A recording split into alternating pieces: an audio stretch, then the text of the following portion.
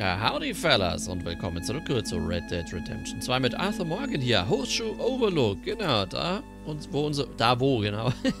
an der Stelle, an der unser erstes Lager hier war, also nach Coulter natürlich, hier in den Heartlands. Ja, wie kommen wir hierher? Wir sind mit Karen und Bill und Lenny gemeinsam nach Valentine, haben die Bank überfallen, sind abgehauen, die sind dann weiter und ja, wir sollen noch zu Mrs. Downs, der Witwe des verstorbenen Mr. Downs, genau, der kranke Typ, dem wir ja die Schulden wieder, also der Mr. Downs eben bei Mr. Strauss hatte, die wieder einzutreiben und der hat ja nichts gehabt, ne? Und jetzt ist er offenbar tot und jetzt sollen wir im Auftrag von Mr. Strauss das, was die Frau, also die Witwe Downs, jetzt habe ich jetzt den Namen verwechselt? Nee, nicht, ne? Also, wir sollen im Auftrag von Strauss die Witwe Downs besuchen und das, was nicht da ist, zu Strauss zurückbringen. Irgendwie so, weil die ist mit Sicherheit nicht reicher geworden durch den Tod ihres Mannes. Naja. Ja. Und sind wir gesucht eigentlich? Ja, natürlich. Knallhart hier, ne? Logisch. Weil die uns natürlich wieder erkannt haben, weil es Meschkele nichts gebracht hat. Also, wieder fettes Kopfgeld hier in Valentine. Waffen sind noch da, oder? Ja, die Lancaster, okay. Halt, was ist das da vorne?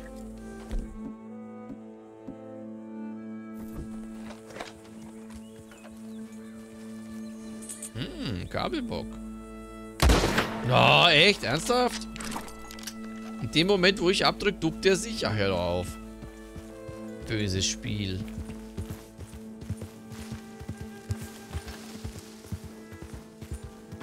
Ganz böses Spiel. Da ist er. Oh, das sind gleich zwei. Junge. Moment, da ist vielleicht das Bolt-Action-Gewehr. Wenn das 5 Schuss hat. Ach, da habe ich keinen. Da habe ich kein Visier drauf. Das ist doch natürlich ein bisschen blöd, ne?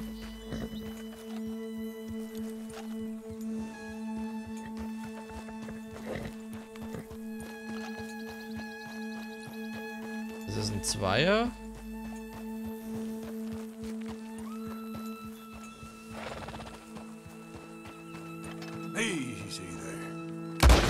Oh, Alter, Junge, bist du schlecht, ey. Ja, ich merk schon, ne? Bisschen eingerostet, der alte Mann.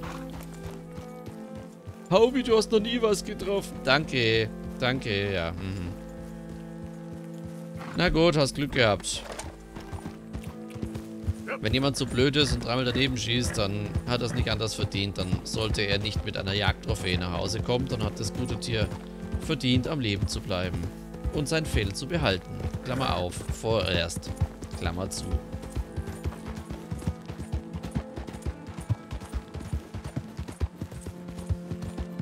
Na gut.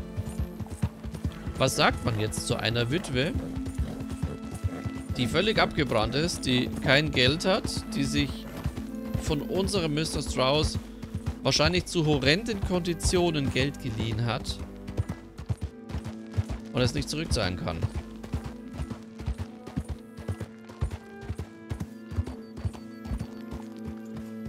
Arthur wird wahrscheinlich sagen, that's not my business, du hast dir Geld von mir geliehen, beziehungsweise von uns, und du musst es zurückzahlen.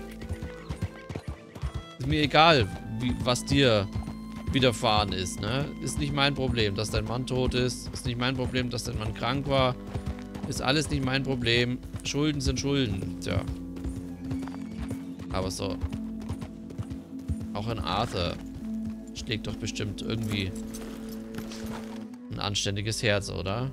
Arthur? Die packt hier alles zusammen, oder was?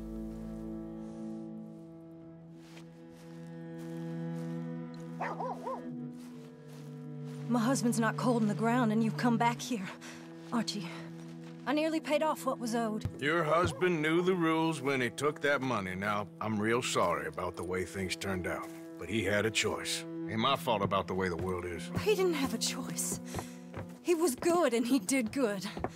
There wasn't no choice in that. And you've as good as killed him yourself, and don't kid yourself. You had a choice. You speak as if killing was something I cared about. You ever wonder about eternity? You should. I hope it's hot and terrible, Mrs. Downs. Otherwise, I'll feel I've been sold a false bill of goods. Now, please, give me that money.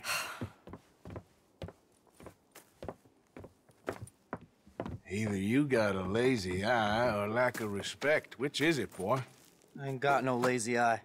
No respect for the likes of you.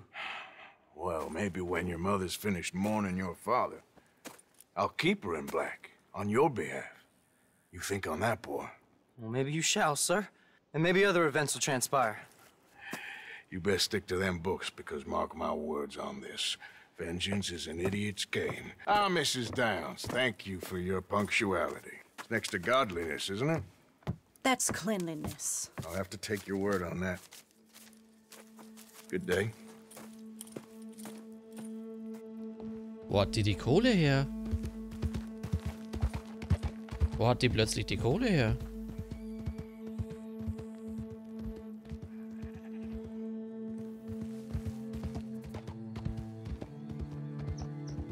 Irgendwas scheint mit dieser Familie zu sein, weil das ist immer komisch, wenn da jetzt so eine Cutscene kommt. Das ist nicht 0815, das ist irgendwas Storytechnisches. Irgendwas ist mit dieser Familie Downs.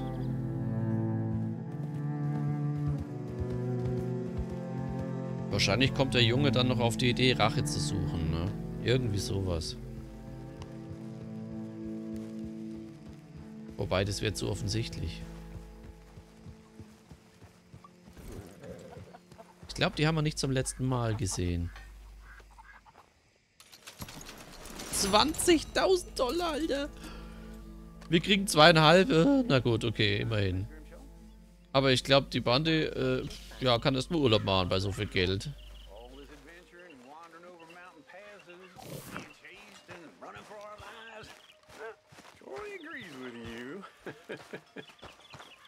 You know, if I didn't know, I'd think you's the same age as them silly girls. Away with you, silly man. Oh, no, no.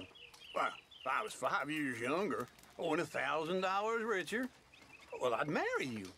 Make a dishonest woman of you, I would. Morgan. And that'd be the best decision I ever took. Hey, you're a fine woman. Oh, you keep it hidden under that sour vinegar face, nasty acid tongue. But I know that's just a rose's thorns. You're a silver-tongued flatterer and no mistake. Oh, no, I tell the truth, ma'am. I must get back to my work.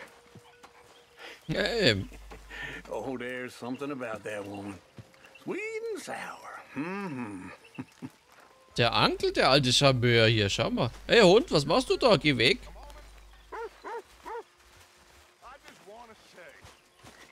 Oh. Miss Karen, Bill, Lenny, Arthur. It was fun going out and working with you, Arthur. I've seen too many friends get killed to see it as quite so fun. Well, I'd rather be shot for an outlaw than hanged for a thief. Reckon it's about the same in the end. Maybe.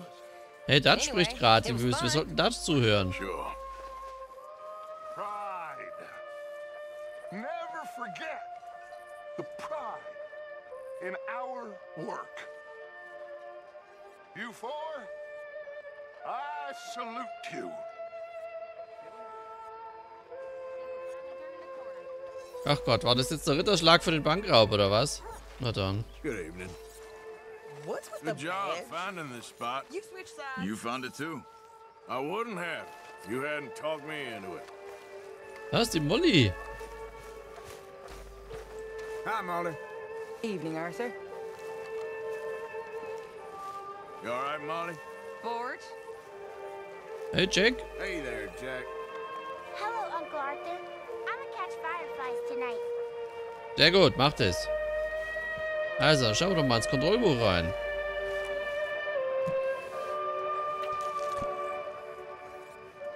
Hallo? Wieso sind da nur 3.000 Dollar in der Kasse? Hä? Die Bande hat doch 10.000 gekriegt. Achso, Moment. Natürlich. Es hieß ja, dass Dutch Ein Großteil des Bandengeldes irgendwo versteckt und das weiß nur Dutch. Das ist wieder sehr seltsam. You heard about the bank in Valentine? Yeah, sounds like it went very well. Good work, Arthur. Oh, Bill, Karen, and Lenny put it together. Da kommt sie. There she is. Evening. Night is still young. Das stimmt allerdings. Ja, sie hat's gut gemacht, muss man sagen, ne? Muss man mal loben. Die gute Karen. Was machen wir denn jetzt mit der Kohle? Ja, Mensch, wir könnten ja hier noch die ganzen Upgrades uns gönnen. Jetzt, wo Kohle da ist. Warum habe ich nicht gewartet? Warum habe ich hier so viel eigenes Geld reingesteckt? Verdammt. Naja. Okay, da haben wir alles. Da haben wir auch schon alles. Da fehlt noch das Boot. Ja, kommt, kaufen wir auch noch. Das merkt ja keiner. Cool, ein eigenes Boot fürs Lager. Unglaublich. Was? Wieso wird denn das von meiner Kohle bezahlt? Hallo?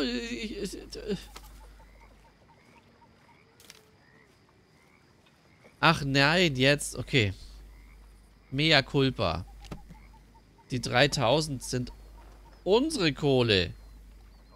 Nicht die vom Lager. Nicht der Bandenanteil. Ja, jetzt verstehe ich es. Jetzt, sorry, ich war jetzt gerade irgendwie... Ich habe gerade gedacht, die 3000 Dollar sind ist die Kohle vom... Na? Von der Bande, aber nee, natürlich nicht. Wir hatten ja selber auch schon ein bisschen Geld und wir haben ja 2500 gekriegt. Alles gut. Nee, ich war gerade geistig umnachtet, also wie immer eigentlich.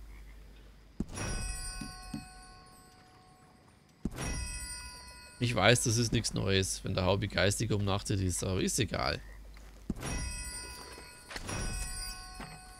So, jetzt ist wieder ein bisschen was drin. Hey. Hey Molly. Hello, Miss O'Shea. Hm. Na dann. Eintopf gibt's nicht, oder? Nee. War ja klar. Achso, Essen. Genau, Essen. Nicht vergessen. Essen. Und noch eine rauchen. So eine schnelle für zwischendurch. Genau, zack und weg. Hi there. Hi. You did real good in Valentine. Thanks. You too. I'm ready for the next one. Na, Maika. Du Wurst. Wir haben den großen Raub gemacht ohne dich, du Lappen. Micah.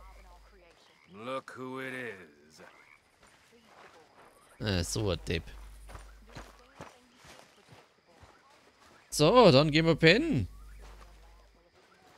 Eigentlich müsste doch bei so einem Raubzug jetzt eine riesen Fete sein hier, aber nix. Nix. Ne? Keine Party, kein gar nichts. Also es ist total dünn hier. Die Truppe, ich weiß auch nicht. Sehr seltsam, sehr seltsam.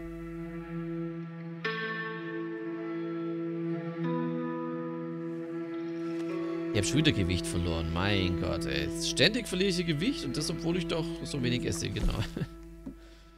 Gott, aber ich habe doch gar nicht so wenig gegessen, oder? Ich habe doch richtig Zeug in mich reingepumpt.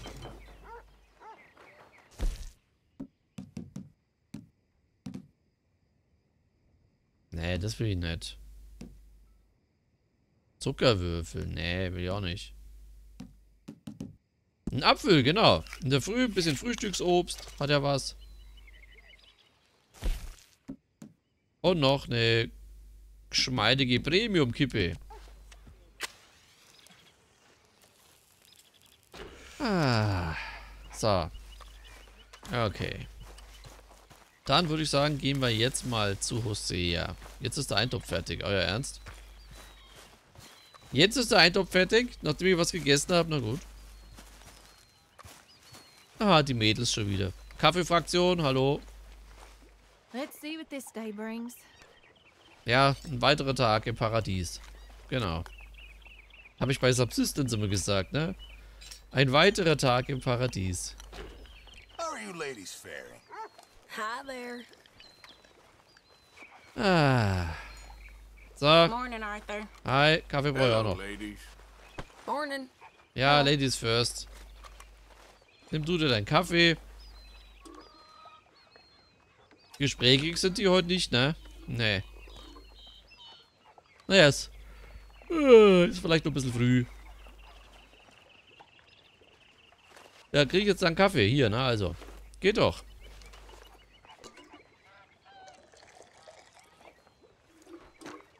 Und sonst, Abigail, wie geht's so? I know you like a good cup of coffee. Nothing better. Ja. Gibt's wenig, das besser ist. Hey, Mr. Pearson. Also, bis dann, ne? Ah.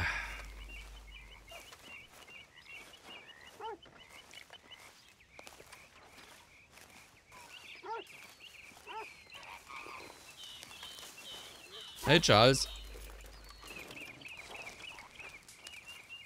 Oh, mit dem kann ich gar nicht quatschen. Na gut, okay. Der Kieran sitzt auch immer abseits. Der irgendwie integriert das sich nicht wirklich, ne? Oder hat so, ja, wohl noch die eine oder andere Berührungsangst. Morning. Good morning. Nervy little fella, ain't you? Wouldn't you be? Don't cross us, and you'll be fine. All right then. Ja, also lass doch den mal in Ruhe, Mensch, den armen Kieran. Hi, Lenny. Gonna be a good day. Good work on that bank job. Loved every minute. There'll be plenty more where that came from. Ah ja. Okay. So, schauen wir mal. Spieler Arthur. Untergewichtig, natürlich. Ja. Was soll ich machen? Ich kann nicht noch mehr essen, also, ne?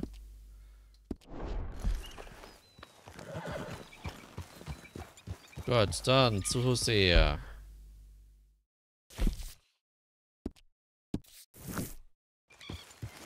Mal schauen, was er sich ausgedacht hat wegen des Schwarzgebrannten.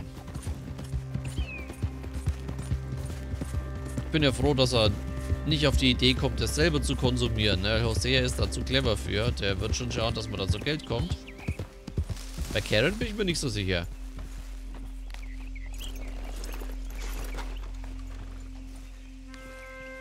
Hey, Meister. Hey, Arthur. What are you doing? Selling it back to where it came from. Why? I ain't got a market for it. They made it. They must have someone to sell it to. Stuff look kind of lonely out here. I think we'll cut ourselves a deal. I get you. You and Dutch was just doing your duty when you requisitioned it. Now I'm doing mine. All right. I should get going now. I'll leave you fellas to it. Good luck. Thank you, John. We'll see you later. Dutch asked him to look into something to do with the Braithwaite horses, I think. Sure, okay. Okay, let's head out to the Braithwaite's place. You know the way? Yeah, I've been there. So, what exactly are we doing?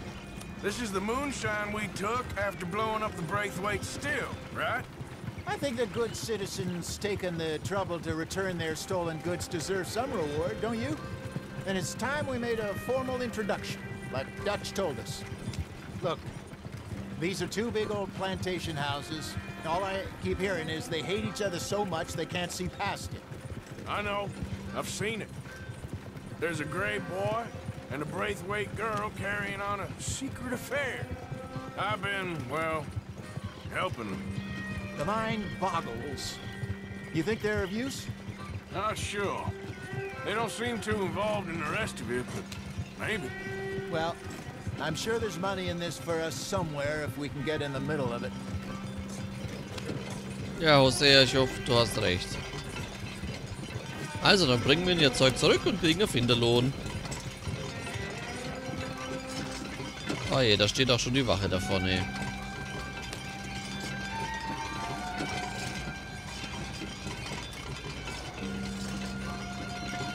Here we are. Modest little homestead, isn't it?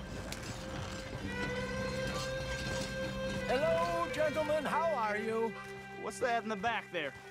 Moonshine, my fine fellow. May I have a word with the man of the house? The man of the house is a lady. Mrs. Catherine Braithwaite. May I speak with her? I want to discuss a business opportunity. I mean no harm. No harm at all. You may happily shoot me if I do. Okay. She's at the house. Na dann. We'll be watching you. You heard the man. Driver, proceed, please.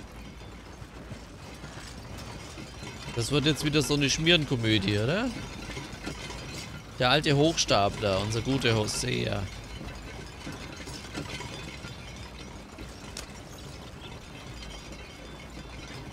Der macht da jetzt wieder irgendeine geile Nummer draus. What you want? Found something. Out in the hills. Thought maybe you was in the market for it.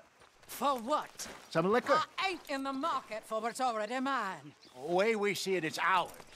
Well, with us possessing it, and I checked all over. For the life of me, I couldn't see your name on it. Oh. Relax, I ain't here to rob you. No, it seems that's easy enough. Why not do a deal? What do you sell that stuff for? $1 a bottle? Give us 50 cents. It's already ours. Well, look on it as a reward for finding the property. Alternative is we go sell it someplace else. The alternative is you get shot. Now, who wants to get shot over a bottle or two of liquor? Pay the man.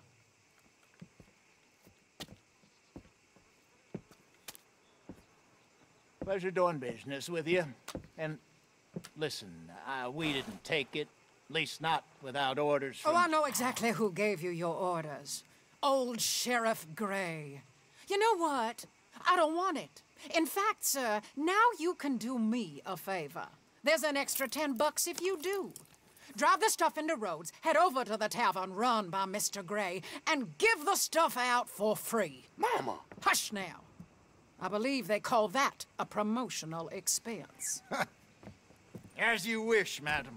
You boys come back sometime and tell me how you made out. Maybe we'll play a little cribbage. All right. Next stop, the Rhodes Saloon. Es wird ja immer besser. Was eine geile Idee. Zu sagen, weißt was? Eh schon wurscht. I finally sold those Cornwall bonds. Got close to 1,000 for them. I wanted more, but not bad considering how hot they were. Especially after that bloodbath in Valentine. No, not bad at all. Apparently, Cornwall's been pumping a lot of cash into the Pinkertons.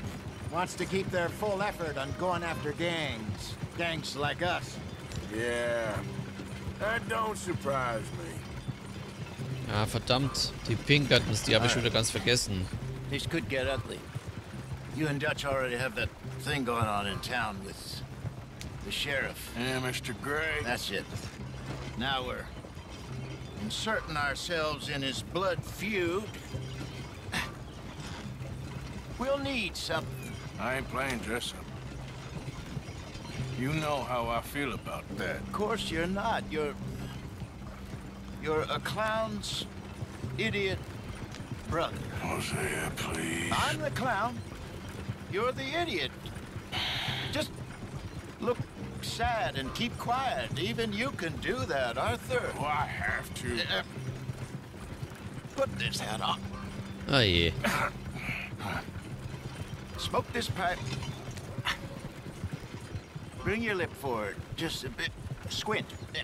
Oh, perfect. What about you? Oh, shh. You can't speak. You're turned idiot. Right, bro, poor mammy's hot. There. Fenton, there. Don't get mad now. Der Hosea, der hat immer Ideen. Unglaublich. Also dann, spielen wir den Deppen. Also wie immer eigentlich. Wie im echten Leben.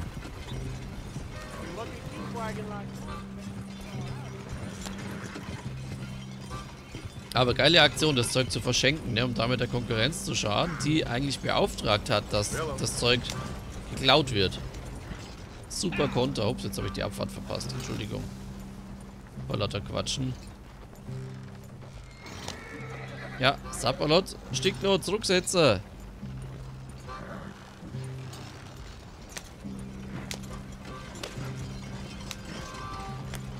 Da sind wir richtig.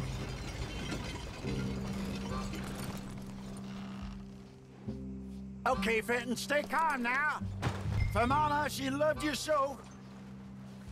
Just a shame you had to Strangle her in a rage, right? Grab 2 cases of that stuff and follow me. Wie das aussieht. Sehr geil. Er hat die Deputy-Marke hat er nicht mehr an, oder? Nee, die hat er klugerweise abgenommen. Sehr gut. Gentlemen! Quite the town you have here. We just rode in from up north. Hey. Hello! Hello, I'm Melvin. This is my brother Fenton. Don't mind him, don't madden him. He's turned idiot. Killed our mother, but it weren't his fault. How'd you boys like a couple of bucks? I bet you would. One for each of yous. We're in the new trade of advertising, which is an American art form about ensuring people buy the correct things. I don't know. $1 more. Says give us half an hour. What harm can we do in half an hour? Go along now. Enjoy the money. Come along, Fenton. Let's hand out the liquor. Was, wegen $2 verlassen Sie Ihren Job, oder was? Okay, Respekt. Für eine Handvoll Dollar. Eieiei. Hm? Was? Hier lang, okay. Ah, hier ist die Bar. Gentlemen! Howdy! Achso, ich darf nicht reden. Stimmt. Gentlemen! My name is Melvin. That's my brother Fenton. He's a bit funny, but boy, can he pour drinks fast. For the next 30 minutes, the drinks in this here bar, in this here town, are entirely free. The only rule is that you gotta drink them. So hurry up, put old Fenton to work. Don't get him mad, though. His mama made him mad, and we buried her. Poor thing. Now come up to the bar, everybody. Come on, fellas, it's your lucky day. Na dann, auf geht's. Flasche nehmen und rein damit. Grüßchen. That's some strong stuff. Just keep them coming. Sin will catch us all. So drink up. So, und nächster bitte. Mr. Gray won't be happy about this. Another bottle, Fenton. These men are dry. Don't be shy. It's the lady of upper. Ja, immer schön rein mit dem guten Zeug. Hoppala. So, nächster. You're a fine man, Fenton. Fine man. Don't listen to your brother. Over here, Fenton. He's shining on you. Don't let him. Eieiei, das eskaliert, glaube ich. Das eskaliert. Hey, send a couple this way, will ya? Come on, Fenton. People are dying of thirst over here. Oh, wife is gonna kill me. I only went out for milk. I know Fenton looks mad, but he's enjoying every minute of this. I promise you. Well, that hit the spot. Keep them coming, Finn. Just keep them coming. Drink up, drink! Lemoyne Raiders. Good evening, gentlemen. Quiet libation. You. Me? You're the bastards who stole the liquor we was gonna buy. Gentlemen, we're in advertising. Come on in and have a drink. That's our goddamn liquor. An honest mistake. Boys, get him! Ah je.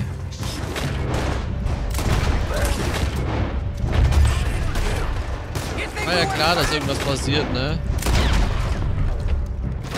I'm scared. Hurry. Good job, Arthur. Come on, get up here. This way, up the stairs. There's more coming.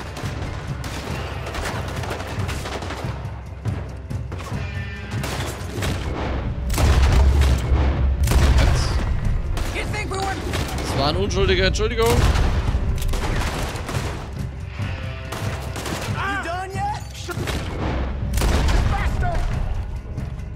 Wo ist hier? Ich soll hier irgendeine Waffe aufheben oder sowas. Hä? Was? Dann nehme ich halt die Flinte hier. Do something, Arthur.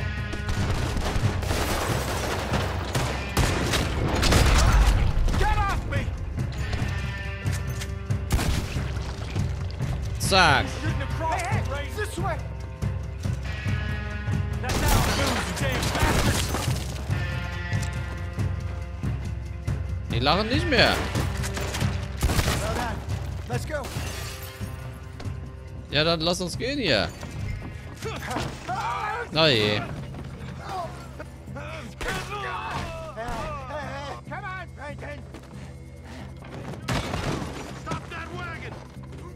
Jetzt aber schnell hier. I'm getting us out of here. Ain't gonna let this go, are they? Over there! They got out the back! Ach, du willst jetzt, ich wollte gerade sagen, du willst jetzt nicht mit der scheiß Shotgun hier schießen, oder was?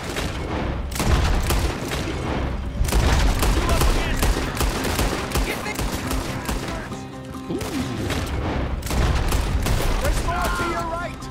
Behind us, Arthur, coming out of the alley. We run the liquor around here.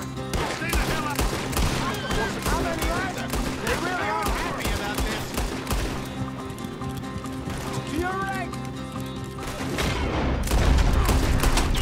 You fools are playing the wrong. On your right. They hit the moonshine. Oh, scheiße. Thank you. Tschüss. Jawohl. I see it. Made it. That's out! Those damn bastards! None of you, Arthur. My job, Ray! Good. Keep on him, Arthur. Na, war doch gar nicht schlecht. Ah. Ahead of you.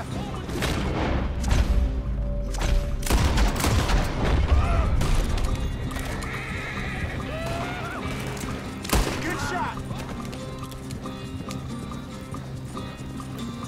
You see any more of them? Don't think so.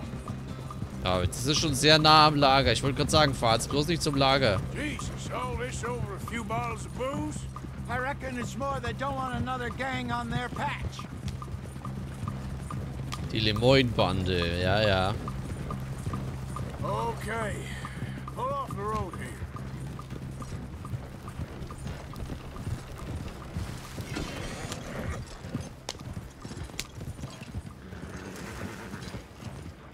All right. We're good. Yeah. Remind me never to take up a career in... What was it? Advertising. Yeah. You think that woman set us up? No, I don't think so. Maybe. This place is odd. Well, I keep seeing those fellas. Some local militia. Clearly not too happy to have some new competition.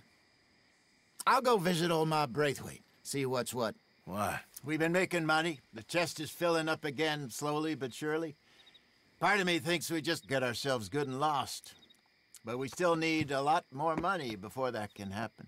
So, for now, let me go give old Mrs. Braithwaite some of this moonshine as, well, let's call it a peace offering. Sure. That was fun, Fenton. We'll make an actor of you yet. I'll go speak to Dutch.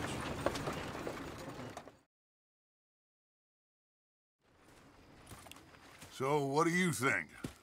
About what? The fine folks around these parts. Oh, real nice. Exactly. On the one side, we have got the Gray family. Scots, degenerates, drunkards, the local law. You couldn't make this stuff up. Rich as Croesus. And on the other, their mortal enemies, the Braithwaites. Moonshiners, hypocritical, both rolling, we believe... in gold. And in the middle of it all, you got some inbred retelling of Romeo and Juliet. Exactly. So what you boys thinking? We try to rob them both. You sure? Why not? Because we got lawmen in 3 different states after us. Last thing I want is to get us into trouble, but we need money. Now, we have the opportunity here to put ourselves in the middle of something ain't nobody gonna know we was here, because even without us, these fools are gonna kill each other anyway. Okay, well, Hosea's gone back to see that Braithwaite woman. Good. Hosea should definitely take the lead on this. I sent Sean over to Braithwaite Manor, too. Now, you can meet up with them, or join John and Javier at the Gray's place. Something to do with the Braithwaite's prize horses. Well, how the hell did we get in at the Gray's place? Sheriff Gray kindly put in a word with his father. It ain't that complicated. We gotta convince each family that we're on their side, and then we rob them both. Before they figure out it was us that done it, and not the other lot, we'll be long gone. Think of it as payback for my daddy. Payback? I ain't in the revenge business, Dutch. Least of all for something happened a long time ago. Well, I guess we all gotta pay for something. Now, if you will excuse me, Arthur, I got to write a letter. Rache ist nie ein profitables Geschäft.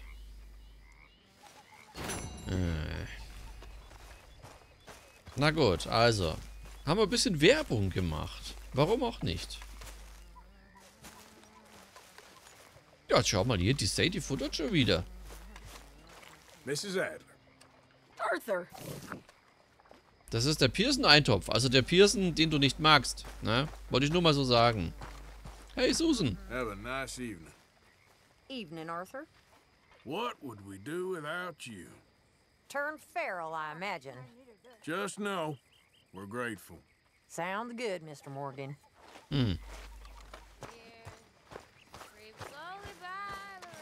Hi. Hi. Oh, die Karen.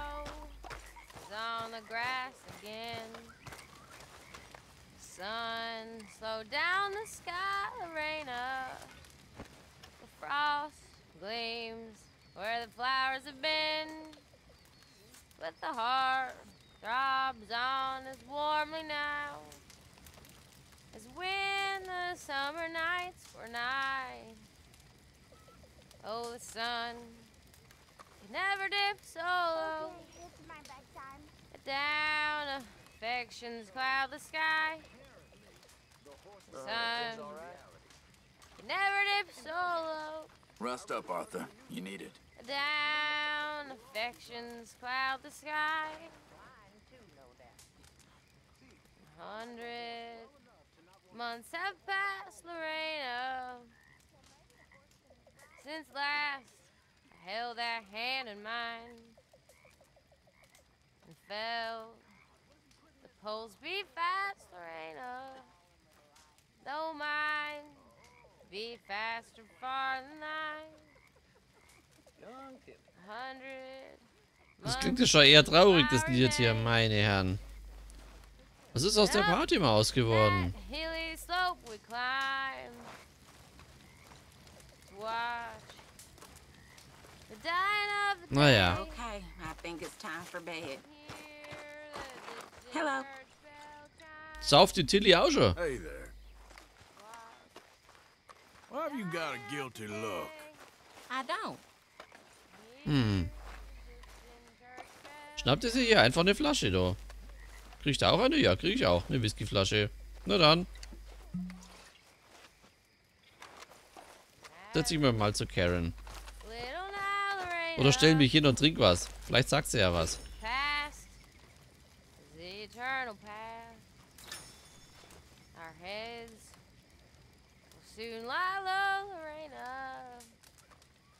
Life's tide is ebbing out so fast. There is a future. Oh, thank God. Of life, this is so small part. Na, die hat nimmer auf heute, glaube ich.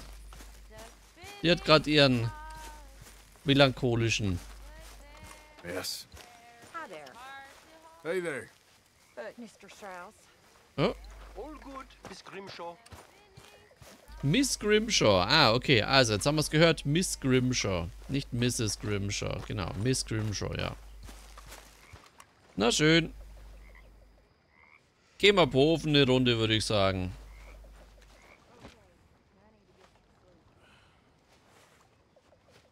Muss auch sein, ne?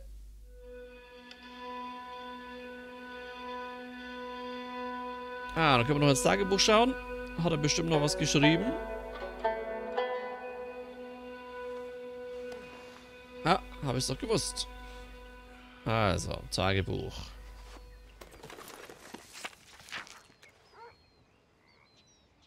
Ja, die alte Kirche. Ah ja, Braithwaite Manor. Schwarzgebrannter. Ich habe im Leben ja schon ein paar sehr charmante Frauen kennengelernt, aber Catherine Braithwaite Die Glucke in diesem ganz speziellen Hühnerstall gehört nicht dazu. Ich habe noch nie eine so verbitterte Fregatte voller Pisse und getroffen. Ja, selbst durch sehr geballter Scham prallte von ihr ab. Sie hat unser Angebot abgelehnt, ihr den Schnaps zurückzuverkaufen und hat uns das Zeug stattdessen in der Stadt verschenken lassen, um die Salonbesitzer zu ärgern. Hosea hat eine wirklich gute Vorstellung abgeliefert, bis wir von den Kerlen unterbrochen wurden, denen wir das Zeug geklaut hatten. Naja, wir konnten gerade soeben entkommen. Andererseits habe ich den armen Sohn der Grace kennengelernt. Wo? Und seine verbotene Liebe Miss Penelope. Wohl das lebendigste Wesen, das wir hier unten getroffen hatten. Wir denken an die Frauenbewegung. Tja. Plötzlich marschierte ich als Suffragette rum. Die verächtlichen Blicke der Einheimischen haben mir gefallen. Und ihre Anführerin, eine Miss Calhoun, fand ich ziemlich lustig. Ich weiß ja nicht viel über das Kämpfen für eine gute Sache. Auch nicht über die Frauen der Demokratie. Aber ich habe die Erfahrung genossen, mal an ihrer Seite zu reiten. Die Welt ändert sich wirklich schnell. Tja. Das stimmt. Arthur Morgan. So, aber ich würde sagen, wir lassen es an dieser Stelle für heute gut sein. Ich sage vielen Dank fürs Dabeisein bei Red Dead Redemption 2. Wir sehen uns beim nächsten Mal wieder. Bis dahin. Eine gute Zeit. Macht's es gut. Und Servus.